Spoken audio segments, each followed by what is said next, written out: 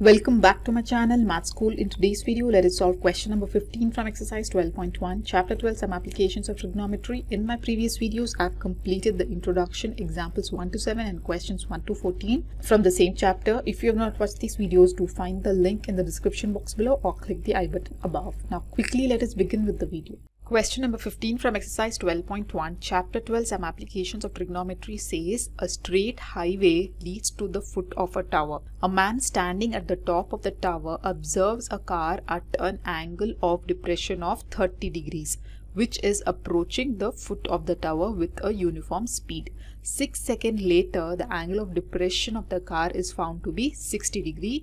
Find the time taken by the car to reach the foot of the tower from this point. So here the questions are a little bit tricky now. So let us understand the question line by line and let us draw the figure first. So here in the question they have given us a straight highway leads to the foot of a tower. So let us first draw a straight highway. So let us name this tower as AB. There is a man who's standing on the top of this tower. The man is standing here and he observes a car at an angle of depression of 30 degrees. So let us take a point C where there is a car and this man observes this car from this point B, right? So we will draw the horizontal line first to draw the angle of depression. Now we will draw the angle of depression to this car as the man is observing this from this point B to be 30 degrees.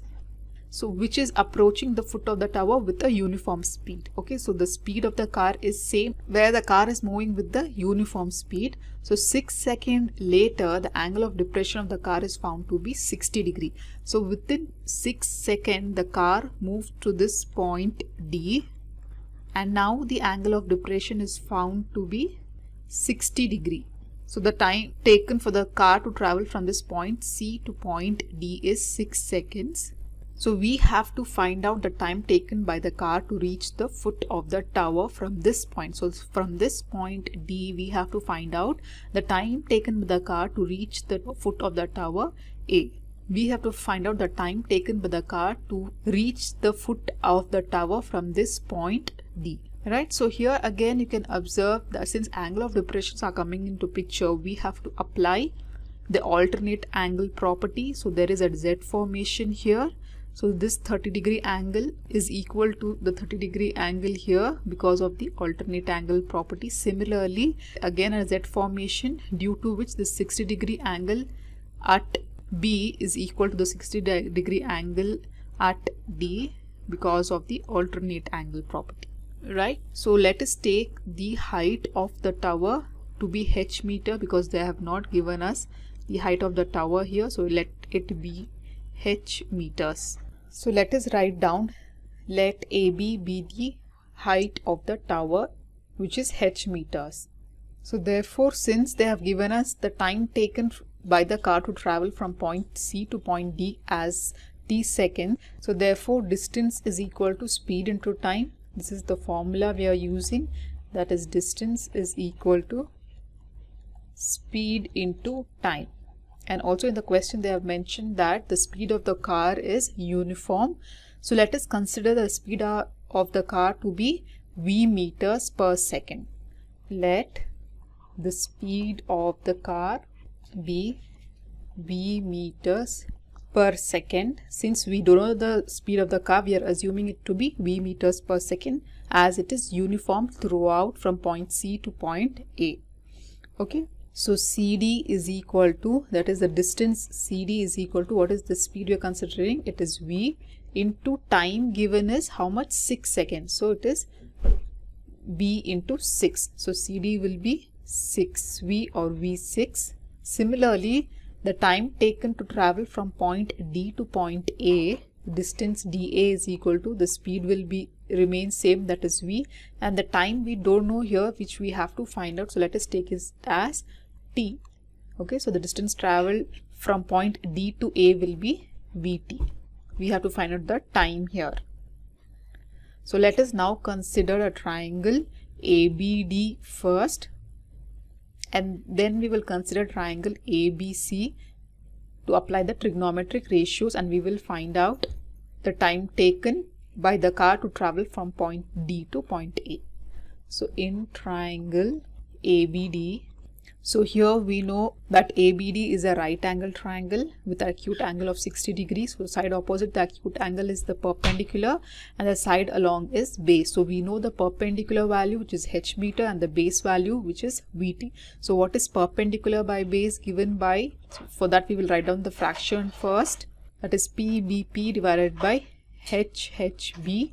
So perpendicular by base is equal to tan theta. So applying tan theta in this triangle, we get tan theta is equal to perpendicular by base, where our perpendicular is AB and base is AD, and a theta value is equal to 60 degree. So tan 60 is equal to AB is h meter divided by AD is V into T.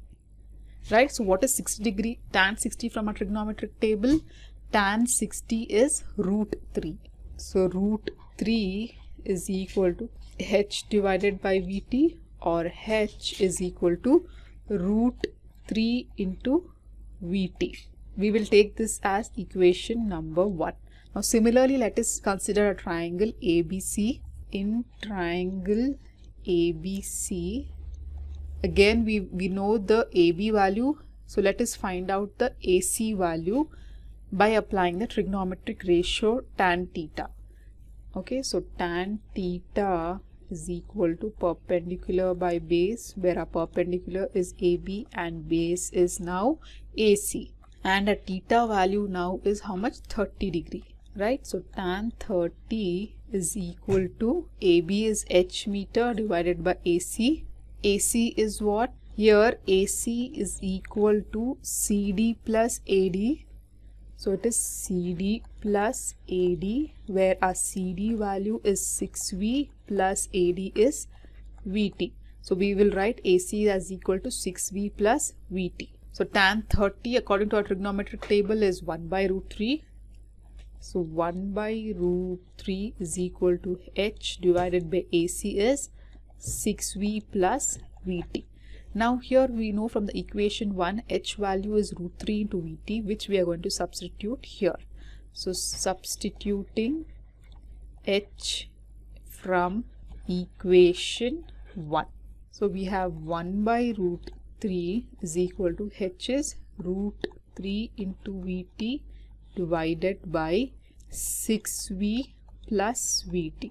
So let us cross multiply here. So we get 6V plus Vt is equal to root 3 into root 3 Vt. Right? So 6V, so this will be 6V plus Vt is equal to root 3 into root 3 is 3.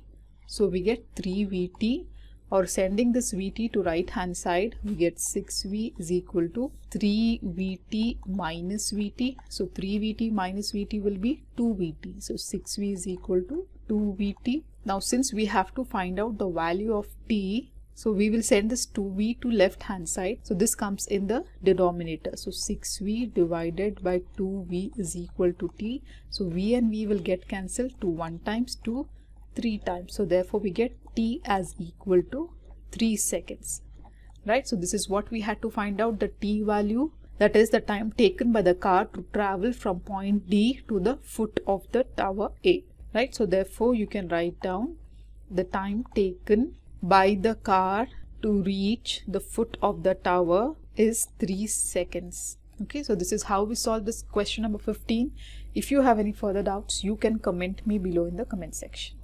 In my next video, I'll be solving question number 16 from exercise 12.1, chapter 12, some applications of trigonometry. So till then, do like my video, subscribe to my channel, and don't forget to hit the bell button below to get the latest updates of my videos, as I'll be completing the whole syllabus for class 10th SLC NCERT math. And also do watch the related videos of chapter 12, some applications of trigonometry shown on the screen. Thank you.